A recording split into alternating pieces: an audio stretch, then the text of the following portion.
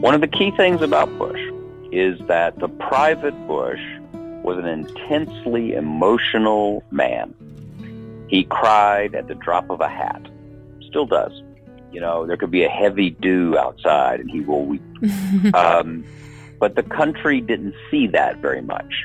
They saw a man they thought was out of touch. They saw a man they thought didn't understand the supermarket scanner. They saw a man who they believed to be a rich man out of tune with recessionary times. The reality is that this was a man who Bill Clinton may have said, "I feel your pain." George Bush really did. He just didn't think that it was the role of a president to emote all the time. You know, he thought that, as he put it, you know, you're just damn lucky to be there. You should do your job and be the president. And you can argue that was naive. You can argue it was out of tune with the times. He certainly paid the ultimate political price for it.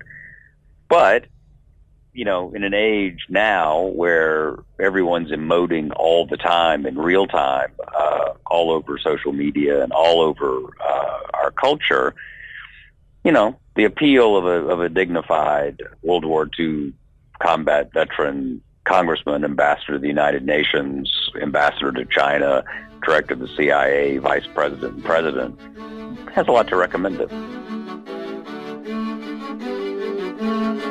I'm Lillian Cunningham with The Washington Post, and this is the 40th episode of Presidential.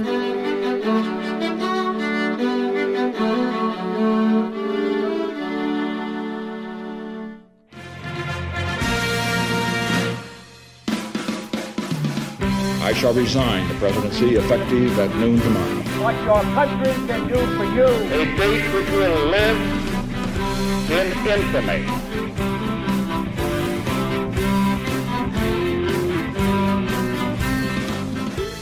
That was the voice at the beginning of the episode of historian John Meacham. He has a biography of George Herbert Walker Bush that came out recently called Destiny and Power. And we'll talk to him in a bit, but first we'll talk with another Bush scholar, Jeffrey Engel. He's the director of the Center for Presidential History at Southern Methodist University down in Texas, and he also has been studying Bush for years. So what is this episode going to be about? Well, I thought we'd focus with both of them on dissecting the type of leadership, unique type of leadership that George H.W. Bush had, which we don't associate very much with the presidency. It's a quiet type of leadership, a leadership that isn't personality driven, that isn't really based on emotion and larger than life charisma. It's a leadership style that's actually based on a much older, more traditional concept of public service. It's maybe fitting that that was the style of George H.W. Bush, given that he was our last American president who served during World War II. He's the one who closed the book on the Cold War, and he's the one who ultimately was charged with handing the presidency over to the next generation, the baby boomer generation, the me generation. So, Jeff, okay, here we go. Bush was born in 1924. He grew up in New England, kind of splitting his time between his family's home in Greenwich, Connecticut, their summer home on the coast of Maine, the exclusive boarding school he went to, Phillips Academy, which was in Massachusetts. So let's dive into his story. Thanks so much for helping to tell it, Jeff. This is a pleasure.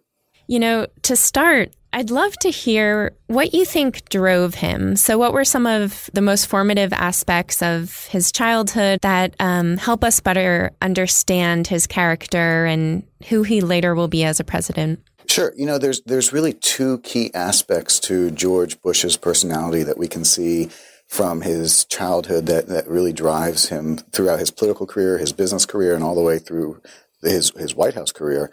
And those two are found in his upbringing. They are a sense of social responsibility and also a sense of competitiveness. He comes from a very, very well-to-do family and a very well-connected family. His father, of course, is ultimately a United States senator, He has bankers and industrialists on both his mother's and his father's side, and therefore was able to grow up in a world of what we would consider to be today great privilege, but also a world that believed that those to whom much is given have a greater responsibility to pay back society through public service and through public works and through public good. And at the same time, the Bushes and his mother in particular are a remarkably competitive family. They constantly believe in striving to be the best, in bettering themselves, and frankly, in winning. One great example of this that I love is that his father, Prescott Bush, the United States Senator from Connecticut, actually becomes Dwight Eisenhower's favorite golfing buddy. And the reason that he is his favorite golfing buddy is because, as Ike put it, Prescott's the only one who wouldn't let me win. That when you're president, people just sort of give you a mulligan, they give you whatever shot you want, no big deal. So when you combine these two things, you have a real sense of a man from his very beginning, from his childhood, who both wanted to do something good for society and also believed that he was the one who should do something good for society because of that competitive spirit. So I'd love to talk a little bit more about that sense of public service. Mm-hmm. He would end up being our last American president to have served in World War II. Are there particular aspects of his leadership style and his view of the world that, you know, you can look at later and say, like, yep, those definitely bear the imprint of a man who came of age during World War II? Yes, most definitely. I mean, World War II is clearly a formative experience in his life, and he is in high school at a very elite private boarding school when Pearl Harbor happens, and immediately goes with his graduating class to join up. George Bush winds up being placed in a very special and privileged slot to become a naval aviator, winds up being the youngest naval aviator in the entire Pacific theater, and is a bomber pilot, and really learns from that experience, I think, a good sense of teamwork. The United States military in World War II is a massive organization, and nothing happens because of one person's singular act. And consequently, Bush, I think, really learns that you have to do your own part, and that the team is ultimately what matters. That is, the ship's victory is what matters. The battle victory is what matters. The whole nation's victory is what matters. There's another searing experience that he has during the war in particular. He flies combat missions and unfortunately suffers the experience of being shot down on September 2nd of 1944 in a bombing run over the island of Chichijima. And two of his crewmates, there's a three-member crew, two of his crewmates perish in that attack. And in fact, the whole experience haunts Bush throughout the rest of his life, where he wakes up at night asking himself what more he could have done. He talks about how the fact that he can constantly see their faces, basically stuck in that moment in 1944. And therefore, when he becomes commander-in-chief as president and has to send soldiers into harm's way, and in particular, given the nature of warfare at the time, has to send bomber pilots into enemy airspace, he really has a personal sense of what that means. He knows what it's like to fly in a cockpit with darkness all around you with the enemy in front, and so takes his responsibilities as commander-in-chief as seriously as any, I would argue, but also with a greater sense of personal responsibility as well. So I'm going to just pause here for 1 second and ask you a question that I've asked on every podcast episode, and it's silly, but I think it helps sort of paint a portrait. Mm-hmm. If I knew nothing about George H.W. Bush and I was set up on a blind date with him, Jeff, you know this guy, don't you? Like, sure. What should I expect? I have a daughter, and I would be very pleased. And the reason is that he is a remarkably nice man, a remarkably polite man, and a remarkably respectful man. He is sort of classically well brought up. One could even argue that he is the last quintessential gentleman of an old style to become president of the United States. One of the things that's really important about Bush as a human being is the value that he puts on loyalty, but also on friendship. He was once asked why he should be president of the United States, and he said, well, I have lots of friends. And he approaches the world wherein he makes it his point to make everybody his friend. And so I think if you're going on a blind date with George Bush, you're going to find a person who opens the door for you, is very polite and would actually listen when you talk. He may not be the most scintillating date you ever go on, but you're not going to worry. I will never forget, I was having lunch with President and Mrs. Bush when I was researching them, so a young historian, and we were in a restaurant. This is after he's been retired, of course, from the presidency for more than a decade at this point. And he noticed at the next table was a young man who was sitting by himself, looking very nervous. The young man's date showed up for lunch, and the young man stood up and pulled the chair out for his date, very respectful and so on and so forth. And Bush watched this entire experience, and he went up to the young woman after the end of the meal and said, I want you to tell your father that this young guy is a good guy. Tell your dad that George Bush approves. And just walked off. That's a great story. So skip ahead a little bit in his chronology to his time in Texas in the oil industry. What character traits of his or worldviews of his do you think congealed during that time? How did Texas shape him? Yeah, Texas plays a huge role in his life. He comes out after World War II service and after going to Yale on an accelerated track for returning veterans, and comes to Texas in 1948. And what's really interesting about his decision to come to Texas is that it is a good representation of who he is. Because on the one hand, he firmly believed that he wanted to make his own way in the world. He didn't want to just go into banking with his father or with his uncles. At the same time, he showed up in Texas with a lot of lines of credit from bankers from Wall Street who were friends of his family. So he was a person who at once wanted to have the adventure of making things on his own, but was not so interested in doing things on his own that he was willing to turn his back on things that would make his life easier. So he spends a significant time in Texas as a wildcatter, does actually quite well, but ultimately decides to move his family down to Houston, away from the oil fields, in order to move his business into offshore drilling, but also, I think in large part, because he was a cosmopolitan, urban, East Coast person, and Houston provided a more cosmopolitan lifestyle. And it is in Houston that he winds up ultimately deciding to run for office. And it's very interesting to look at his campaign speeches from that first campaign running for Senate in 1964, where he describes in great lack of detail what it is he thinks America should do. You know, we should believe in freedom. We should believe in democracy. We should believe in capitalism. There's very little detail about what he wants to do, because he basically is saying, elect me, I'm the right kind of person to be in office, and I will do a good job working within the system. He's a man who knew he wanted to be elected more than knew what he wanted to do once elected.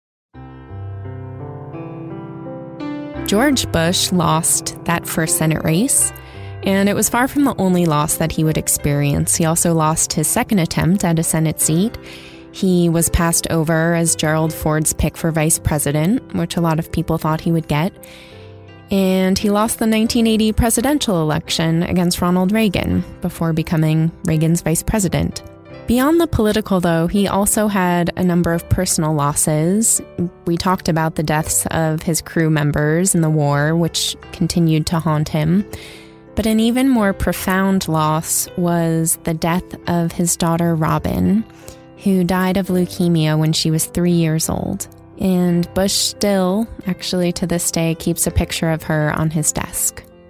And so something that emerges again and again in Bush's life is this idea of resilience, that with every personal and political loss, he finds a way forward. He doesn't forget, but he is basically willing to dust himself off and move forward very quickly.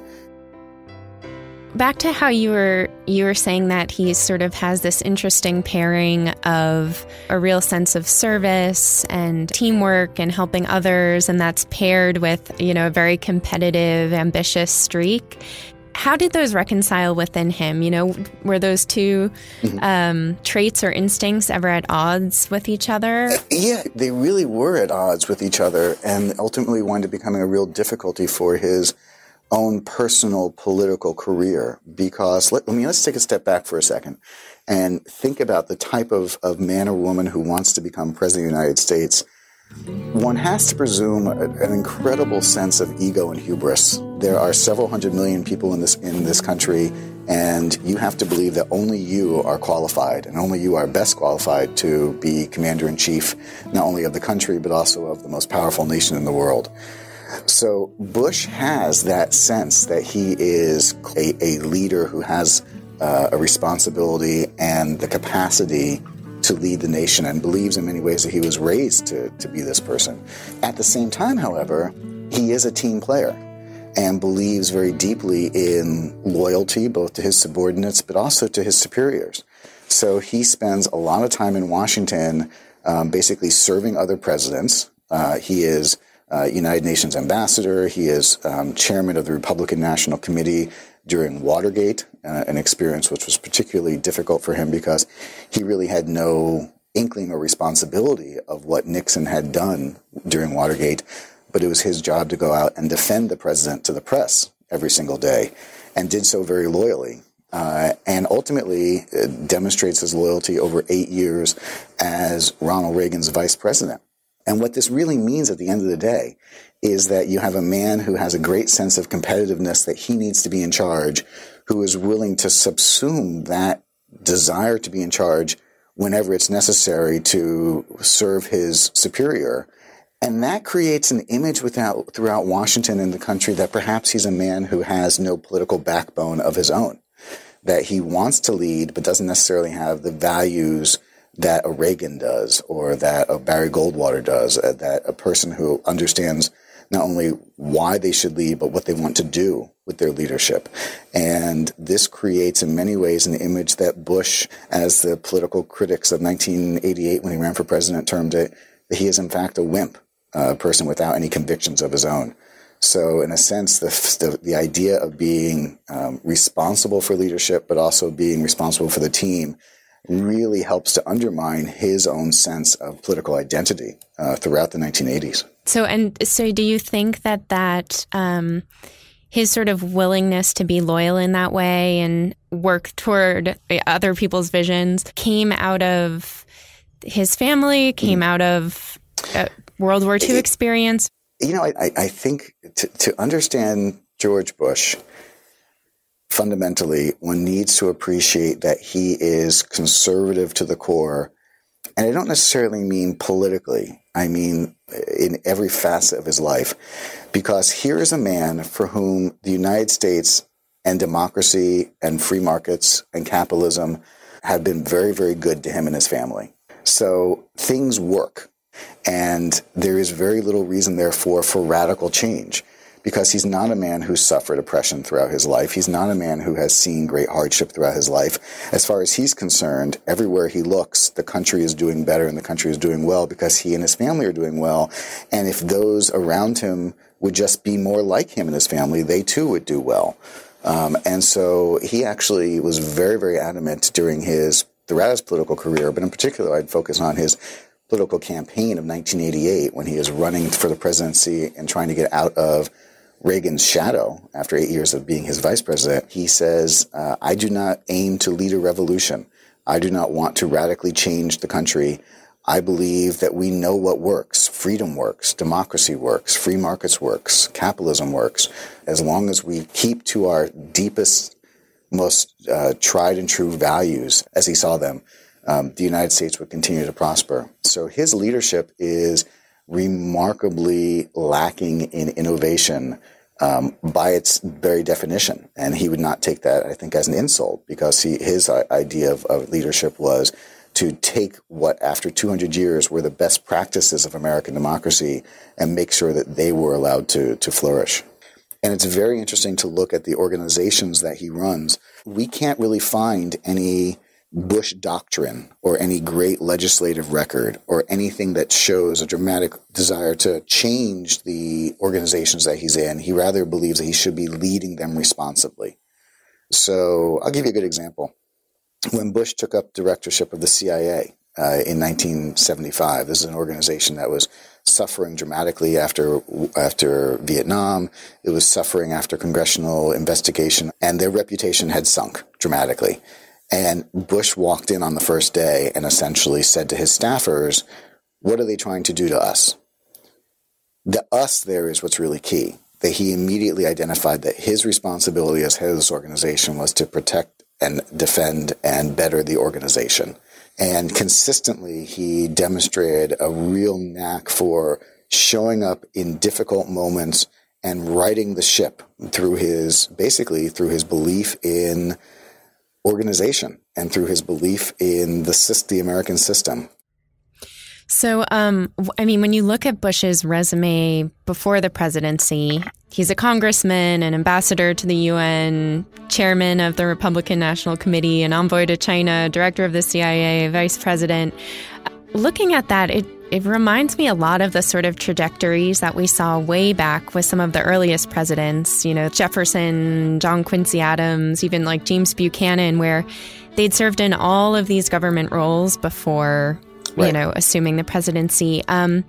So I'm curious what you think accounts for that trajectory for Bush. Like, was it strategic about building a portfolio and kind of plotting his rise? Or do you think it was the opposite, that he was actually just adaptable and flexible, and kind of took opportunities as they came up? Yeah, that's just to reinforce the point. It is really important to recognize that Bush has what is arguably the single best resume for any man or woman to enter the Oval Office in American history. I think if you go through the 20th century, the only person who rivals his resume is perhaps Dwight Eisenhower, who, of course, had a completely different trajectory going through the military. But here's a man who has served in every capacity. He has served numerous presidents. He has served in the legislature and served diplomatically and served politically. And that service is really key. At every step along the way, he is not necessarily creating, I think, a ladder that's going to get him to the White House, but he is creating a ladder up.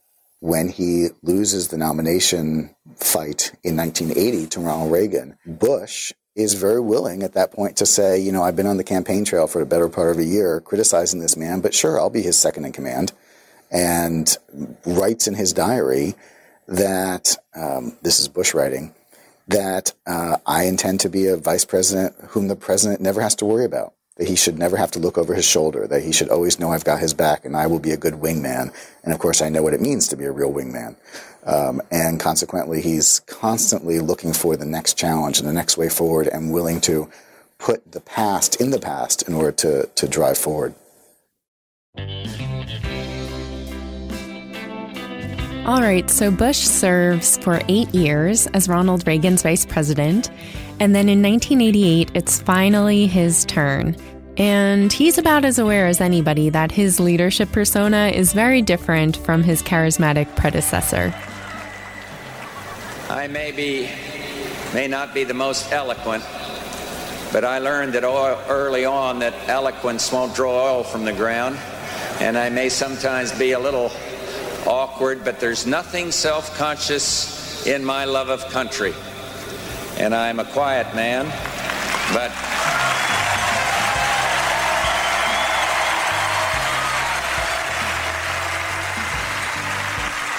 I'm a quiet man, but I hear the quiet people, others don't. This is a clip from his speech in New Orleans when he accepted the Republican presidential nomination in '88. For 7.5 years, I've worked with a great president. I've seen what crosses that big desk. I've seen the unexpected crisis that arrives in a cable in a young aide's hand.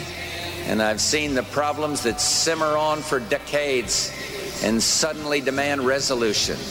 And I've seen modest decisions made with anguish and crucial decisions made with dispatch. And so I know that what it all comes down to this election, what it all comes down to after all the shouting and the tears, is the man at the desk.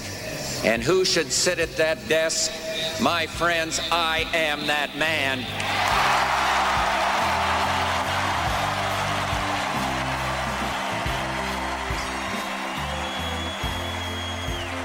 Bush goes on to win the election, and the great challenge before him as he takes over that desk in the Oval Office in 1989 is that the Cold War is on the verge of ending, but it's not quite there yet. So, Jeff, the end of the Cold War and the demise of the Soviet Union both do end up happening under Bush. But how exactly did he navigate that transition? And, what looked different about his approach than Reagan's? Yeah, I think this ultimately winds up being his greatest achievement as president and the reason that we should remember his presidency. Other leaders would have essentially leapt into the breach and tried to foment change and try to radically alter the world because of their great power as president of the United States. Bush's greatest achievement was simply to do nothing. And I don't mean that in a lazy way, but from Bush's perspective, and think back to what we discussed before about his sense of America, Bush's perspective was that democracy and capitalism and free markets were all a good thing. And here, as he takes up the presidency, he looks around the world and recognizes that the entire world seems to be agreeing with the United States. The Soviet Union itself, our great enemy, has decided to become more democratic. If you look at China, where ultimately we see a crackdown on democratic protest at Tiananmen Square in June of his first year, only a few months after he takes office, it is on the one hand a crackdown, but it's also a demonstration that China too is becoming more democratic, or that the urge for democracy is growing. So from Bush's perspective, if everything is going right in the world, if you're winning, don't change the rules of the game. So whenever Bush saw change within the Soviet Union or saw protests behind the Iron Curtain in East Germany, in Hungary, in Poland, in Czechoslovakia, his response was simply to say, let's do as little as possible, because if we do something, we could screw this up. What that typically meant was, let's not say anything, because people around the world listen to what the President of the United States says. And if I come out too strong as president in favor of the democratic protesters, that might give more credibility to the communist governments that are tottering and frightened to use force to crack down. So as Bush approached the end of the Cold War, he did so very skeptically, very cautiously, very prudently, but also with a sense that let's allow the stream of history that demonstrates that we are winning to keep rolling.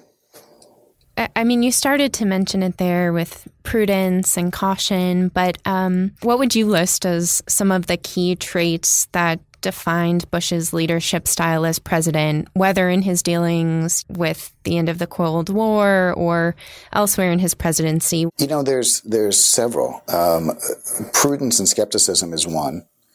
A reliance on and a belief in personal diplomacy and diplomatic friendship is another.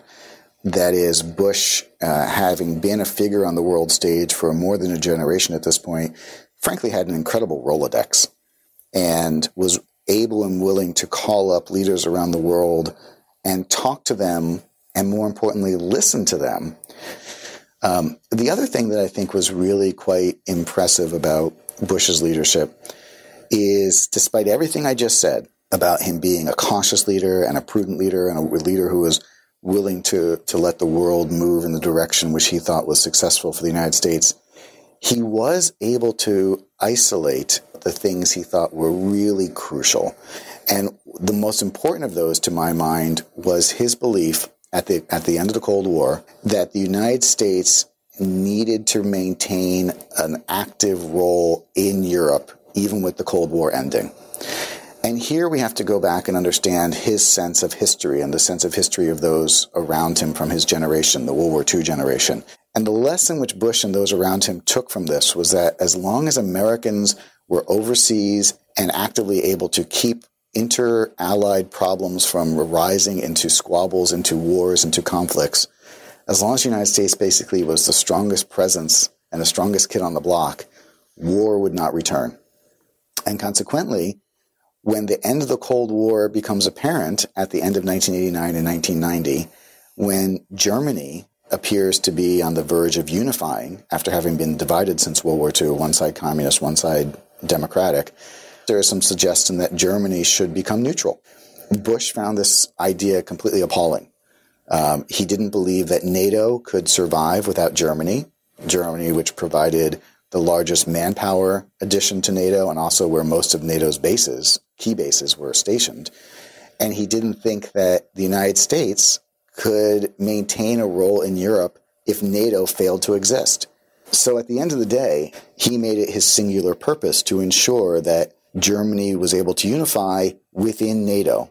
Those negotiations were very complex, were very detailed, and also very much behind the scenes.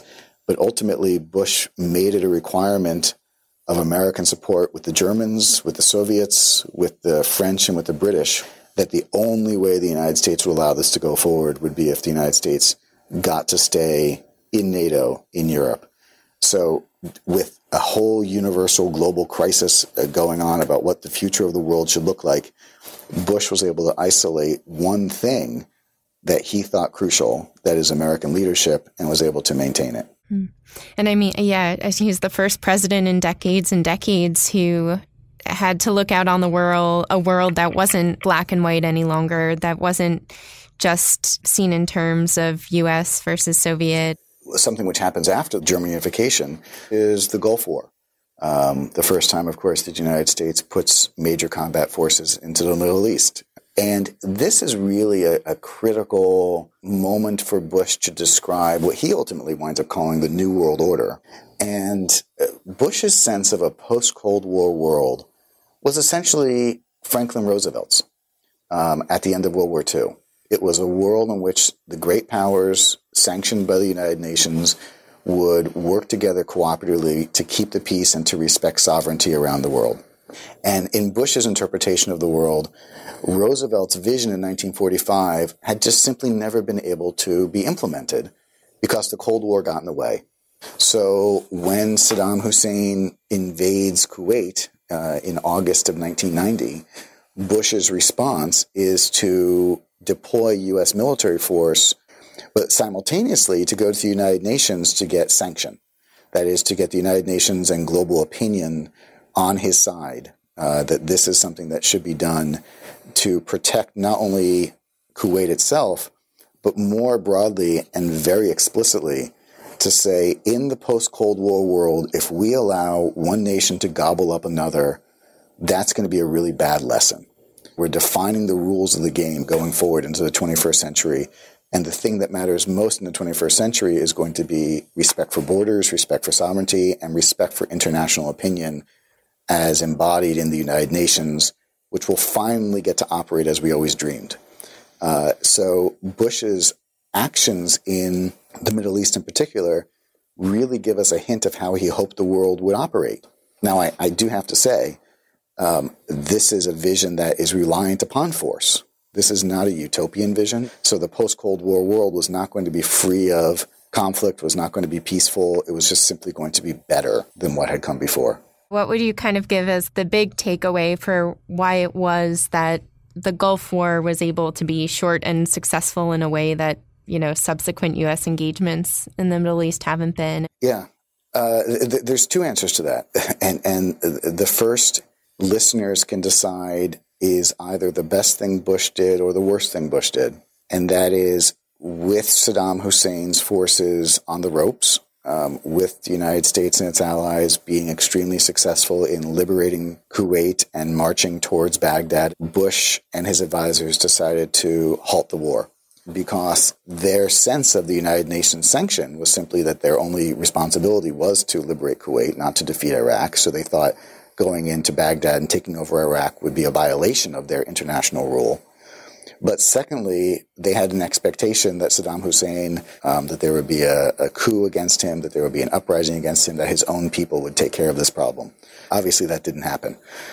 James Baker, who was George Bush's Secretary of State during his entire administration, was asked in 2006 what he thought about going on to Baghdad. And he said, what's really interesting is that people used to ask me why we didn't go all the way to Baghdad and take over Iraq.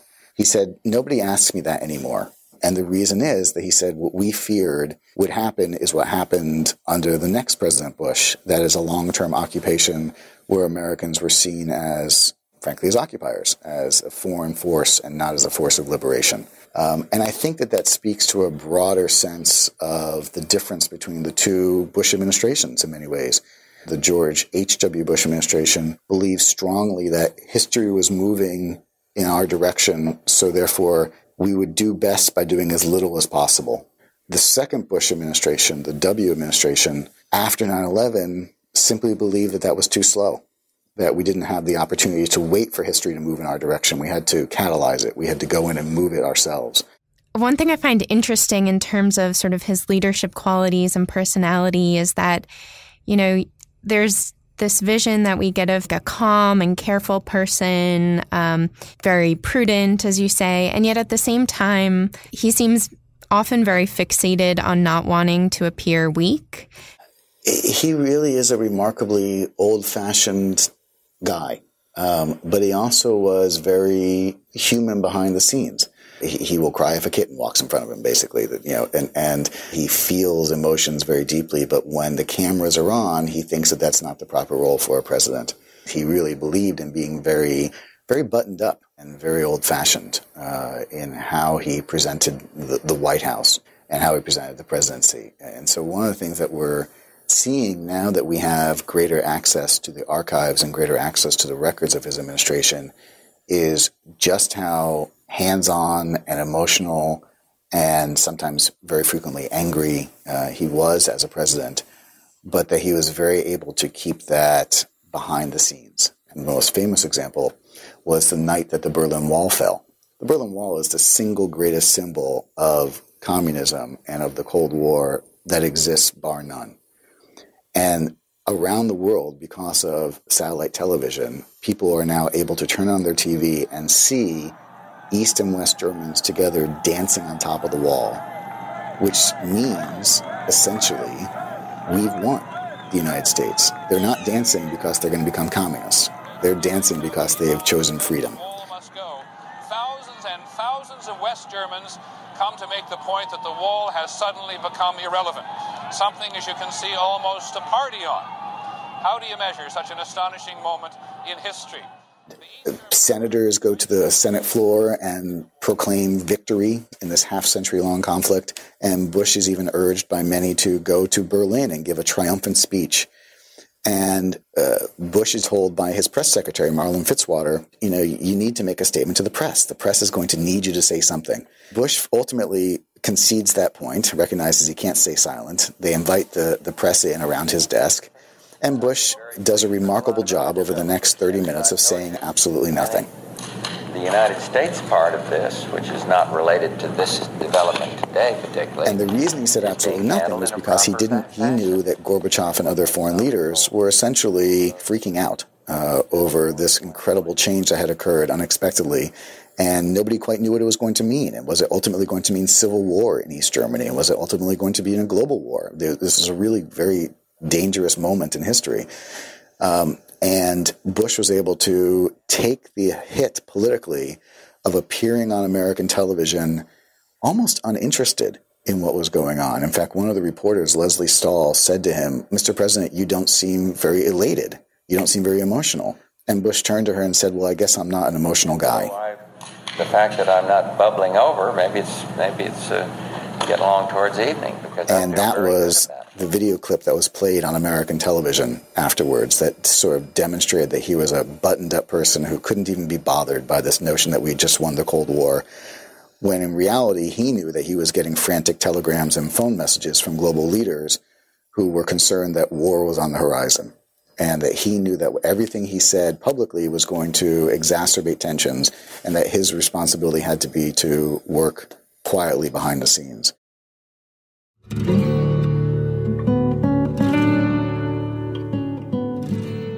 The night he lost the election, he's sitting in Suite 271 of the Houstonian Hotel, which is where he stayed in Houston. Mrs. Bush is asleep. He gets up out of the bed. He goes into the living room and picks up his micro cassette recorder, which is how he kept his diary. And he's whispering into the machine because he doesn't want to wake Mrs. Bush up. And he says, that he honestly doesn't understand what just happened. He doesn't understand how the country turned from someone who had served in World War II to someone who had, in Bush's view, dodged the draft and been duplicitous about it, his word, duplicitous, about his anti-war activities during Vietnam. He feels the tectonic plates of American life shifting. He worries about vulgarity. He worries about a coarsening of the culture. He worries that the ideal of service, the old order, was breaking down. It's a little self-serving, but it's heartfelt. He genuinely did not have the capacity to process how the country would go from him to Bill Clinton. So let's back up now and process that ourselves. Why did the country turn its back on his leadership? And maybe the first place we can look for that answer is in what was happening domestically while all these foreign policy victories were taking place. So to start, there's this huge budget deficit, right? And it forces Bush to go back on the pledge that he made, the read my lips, no new taxes pledge. Why did he go back on it? What was his reasoning for deciding to compromise and allow for a tax increase after he had said that there was no way he was going to do that?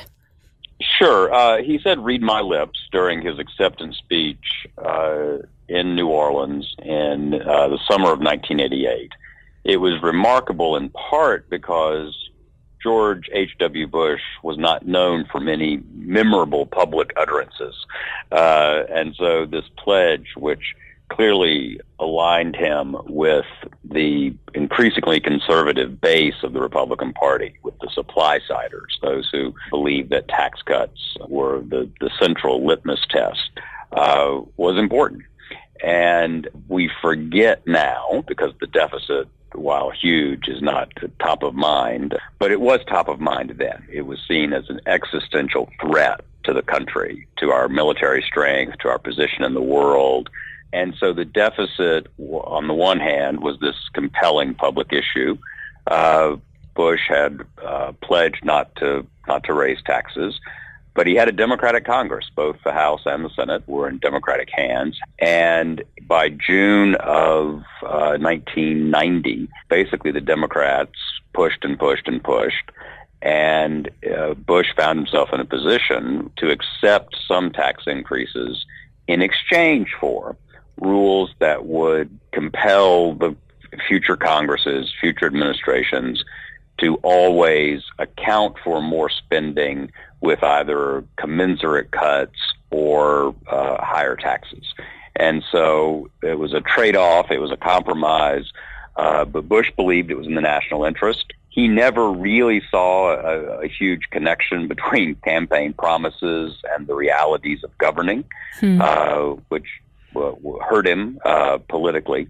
He thought he was being a grown-up, but it broke the Republican base, and he paid a steep price for it. And how do you think that decision also fits with his personal definition of service and leadership, and what his responsibility was as president to, sort of serve the best interests of the nation? Well, my view of Bush is that while he was far from perfect, he did always, sometimes at the very end of the day, very late in the day, he did always try to put the country first.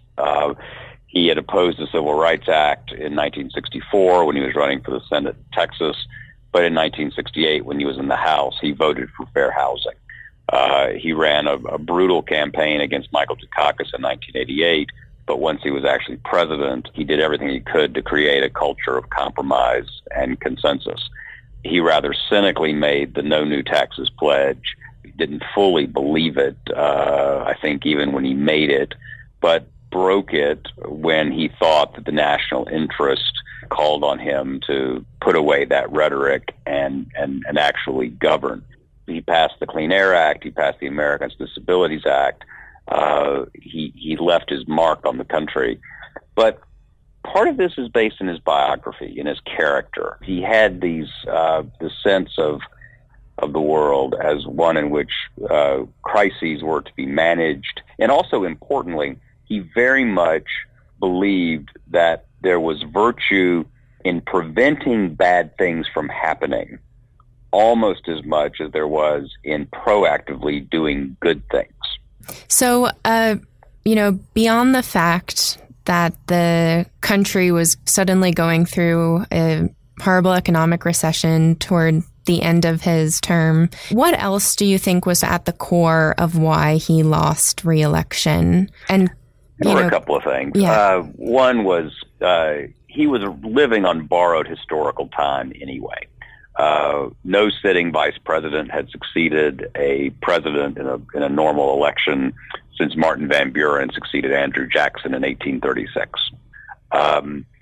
There had been 12 years of one-party White House rule. Americans tend to want to go 8 years in one party, 8 years the other, 8 years, 8 years. So the country in many ways was ready for a change. And Bush, I think, found himself buffeted by forces that continue to shape our politics even today, but which he didn't fully understand or didn't have the ability to master. One was the rise of reflexive partisanship. Newt Gingrich, who broke from him on the budget deal, was someone who was a model of this new era of sort of a freestanding ideologue who saw his first mission, his first duty, not to supporting a president of his party, but to be true to the beliefs of the base. Another thing is the rise of confessional politics. Bill Clinton, I feel your pain. Boxers or briefs, but that was just totally anathema to Bush. He didn't understand how you could have a culture where a president was talking about that kind of thing. So he was not relatable. And the third thing that I think is really important, and I think it continues to reverberate today, was the rise of cable television. We forget cable was a fairly new phenomenon. There were these burgeoning channels, these new means by which political figures could reach voters outside the ordinary channels of communication. And you saw Bill Clinton as a master of that, including late night entertainment, And you saw in 1992 Ross Perot. Tell me if this sounds familiar. An unconventional billionaire businessman with a gift for entertaining who struck a chord in an angry and restless populace. That's a movie we've seen since then. And Ross Perot was able to get his footing in the American politics of 1992 because of Larry King, because of that 9 to 10 p.m. Eastern time slot on CNN, where Perot presented himself as this populist, common sense Mr. Fix-It, and really undercut the claims that Bush had to re-election. What has happened in the 2 decades since that we've started to see this sort of positive revision of his time in office? He left office with only 37% of the vote, a remarkable dismissal. He received, as Churchill once put it, the order of the boot. Although one interesting detail is that it's almost as though the country had a fever that broke right after the election, almost instantly. In the fall of 1992, Bush's approval ratings start going up. It's almost as though we let out this angry scream, and then I'm not saying we regretted it exactly, but we almost instantly began to appreciate Bush in a way that we had willfully almost failed to appreciate him throughout 1992, which had been such a miserable year. So the view of Bush began to improve even before he left the White House. And I think that as the decades went by, the things that people had criticized him for began to seem, with the perspective of years, to have been the right decisions. He was criticized by some for not going into Baghdad, but we saw how difficult it was to occupy. People were upset by ever-exacerbating failure of Washington to reach compromise on big issues. So suddenly his breaking the No New Taxes pledge begins to look pretty good. Here's a guy who was willing to sacrifice political capital, sacrifice political standing to do something he thought was right. And so I think there was a nostalgia for Bush, but nostalgia suggests that it's warm and fuzzy and not particularly well thought out. You know, there are sound historical, intellectual, philosophical reasons to appreciate with high regard the presidency of George H.W. Bush. And it's very hard for the political marketplace, either in real time or even in retrospect sometimes, to give adequate credit to presidents who prevent the worst from happening. But the end of the Cold War is an enormous achievement. It boggles the mind. If I had told you in 1981 that the Cold War was going to end, the Soviet Union was going to surrender, disintegrate, not even exist in 10 years, and nobody was going to fire a shot, you would have thought that was crazy. It was not plausible. But George Bush brought that conflict to a peaceful end. So George Bush, his story is hard to tell. You know, there are still people even today who don't really see him as significant a historical figure as I think he was. There's clearly a new public appreciation of his grace, of his dignity. There is an American weakness for elder statesmen. But we miss the point of Bush if we simply focus on his good manners and neglect the genuine historical legacy that he's left us.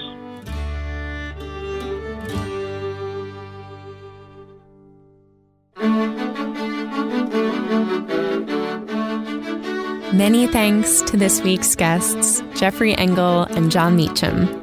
Original music for the podcast is by Dave Westner. So we have now reached the point in the American presidency where the torch has been passed to the baby boomers. We have only got a few more episodes to go. The next up is William Jefferson Clinton.